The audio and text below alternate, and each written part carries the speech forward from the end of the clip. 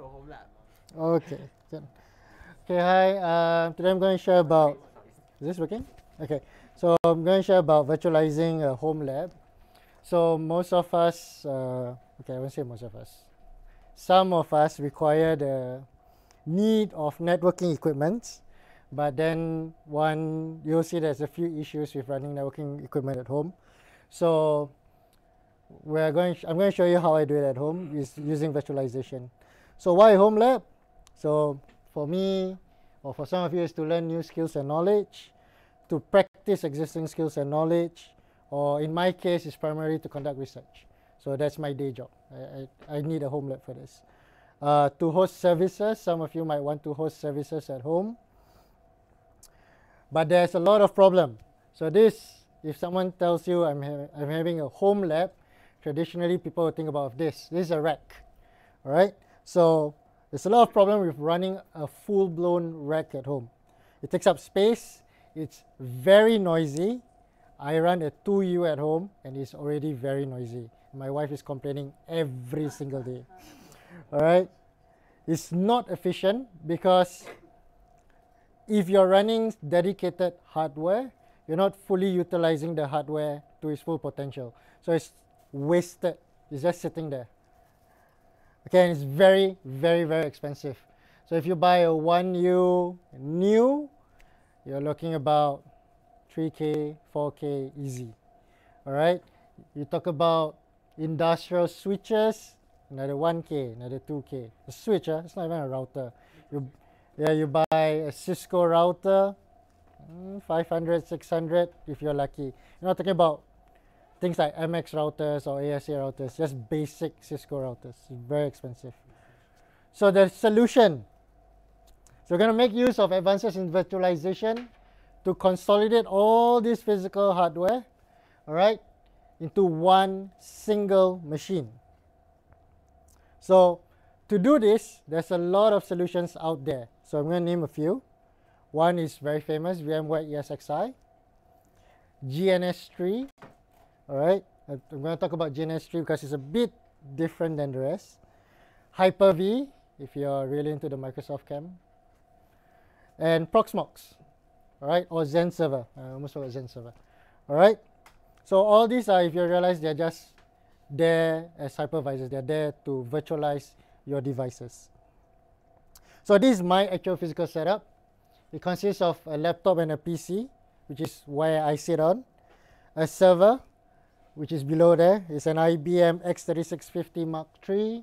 I got it secondhand, $500, but it's bloody loud. It's 10 years old. 24 threads, 24 gigs of ECC RAM, 3 terabytes of WD Enterprise. $500, who knew? Okay, and a switch, a TP-Link SG108E, primarily because I needed VLANs. If not, you can just use any old switch. Okay. Oh, not being sponsored by TP-Link, but this is a very bloody good switch. It's like $50, right? So this is the network topology. So I sit on the green computer.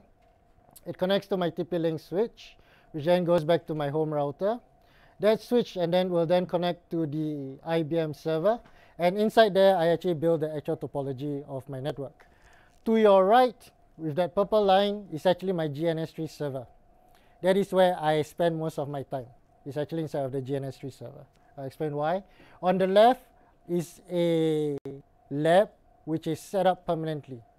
So you contain a virtual router connected to virtual switches, and then below those switches there are virtual servers and machines.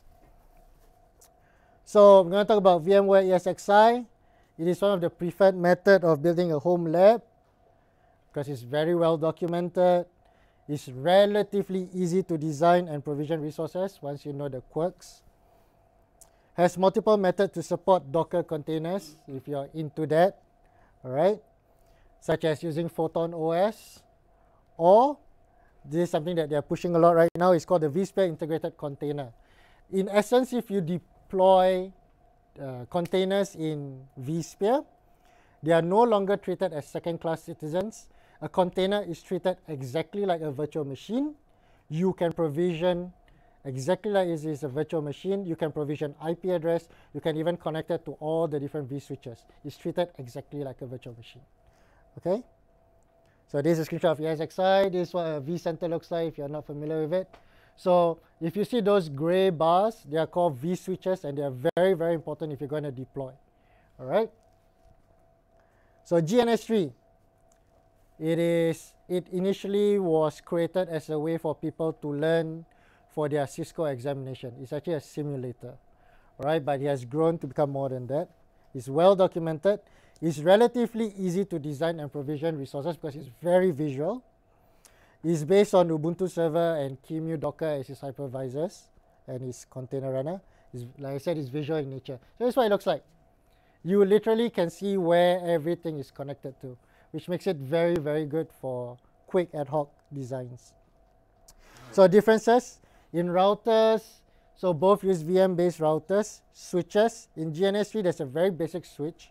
It's a very dumb switch. You can't do anything. In ESXi, everything revolves around their vSwitch. It is a full-featured switch. You can do port grouping. You can do lag. You can do VLANs. Everything within the virtual switch. It's built in. Okay. Network links, again, GNS3 is visual node. You literally click one node, click the other node, create a link. Virtual machine. So for GNS3, you actually have to choose what is your hypervisor. By default, it uses QEMU. You can tell it to use VMware. You can use it VirtualBox with it. ESXi, well, it's a hypervisor itself. I'm not sure why you want to run a hypervisor in a hypervisor, but I don't know. So Docker container. It's just plain old Docker. ESXi, you can run VM or you can enable VIC. Oh, actually, this is my last slide already. That was fast. Okay, so why use GNS3? It's very, very good for building up and tearing down topologies. You can test out network setup, how you're going to design. And the best thing about GNS3 is that you can inject real-world conditions to your network.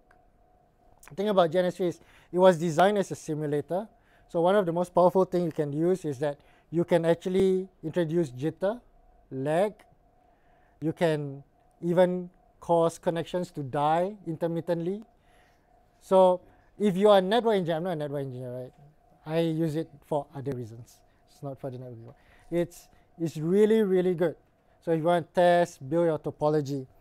So in ESXi, it's very stable, right? How many of you actually know that your cellular network, your phone lines, is actually virtualized? Singtel's network is fully virtualized. I think StarHub is also fully virtualized. And they're actually running on VMware. They're actually running the whole network.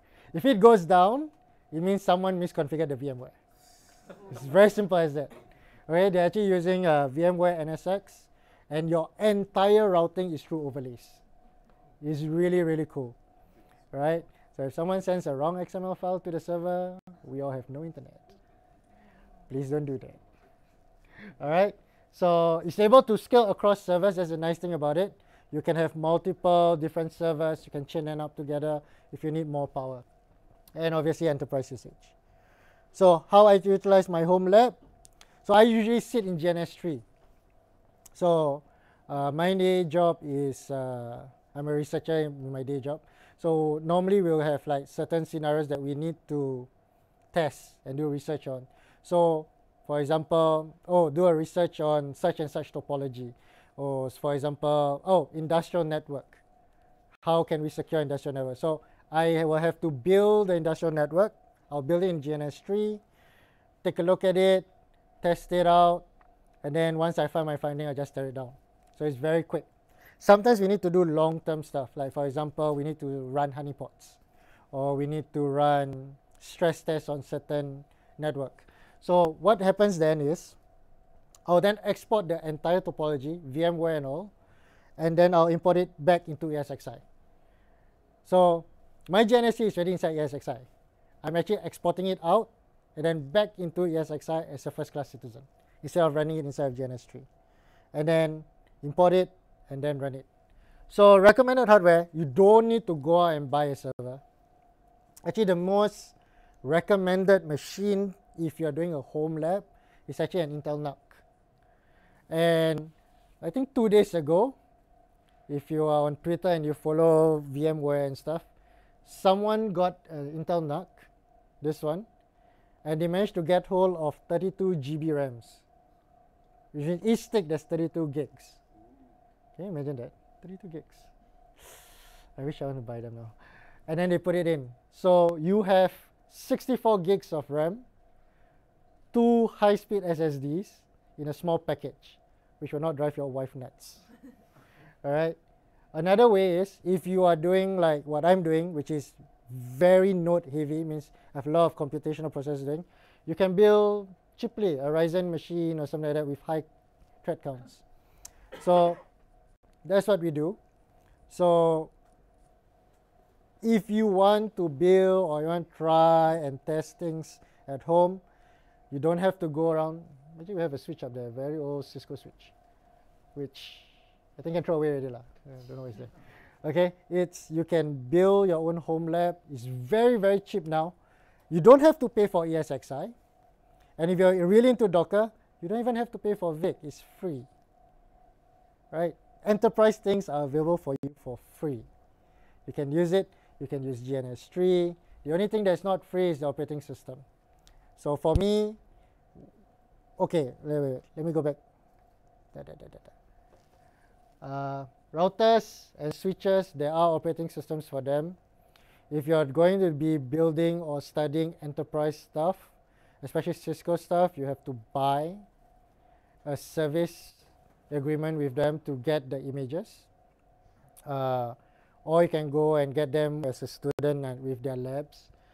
Certain companies actually give them away for free. Why? I don't know. That's how they make money. But so things like Juniper, you can get them for free. Fortinet, you can get them for free, minus the add-ons. But I think most of us will be running pfSense lah. Majority of us will be running pfSense. For switches, you can run Open vSwitch.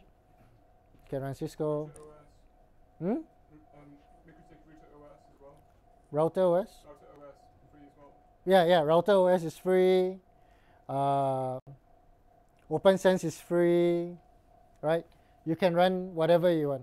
So the thing is that you just need to find the operating systems to run it. Other than that, it's basically free. You're just paying for the hardware.